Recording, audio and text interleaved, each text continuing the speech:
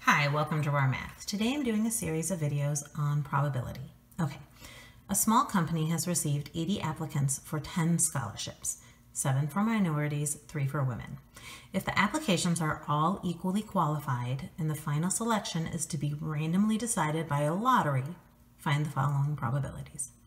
A specific applicant will be selected, round to 3 decimal places. Okay, so if we know a specific applicant is going to be selected, that means really there's only 9 applicants available. So it's really the combination of the remaining 79 applicants selected 9 at a time, because there's 9 applications left, divided by the original 80 taken 10 at a time. And this is 0.125. All right. 2 specific applicants will be selected for either of the scholarships, knowing that they are minority women and qualify for both.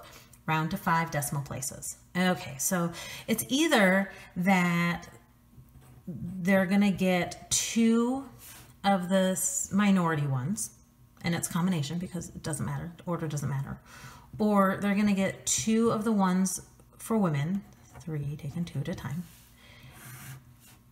but we need to divide by the total. 80 taken 2 at a time, because we're only pulling the 2 applicants. We're only looking at these 2 women and their probability of getting this scholarships.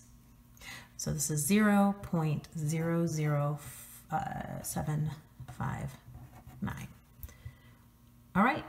I hope you've enjoyed this video. Please subscribe to my YouTube channel, like my Facebook page, and I'll see you on the next video. Thanks.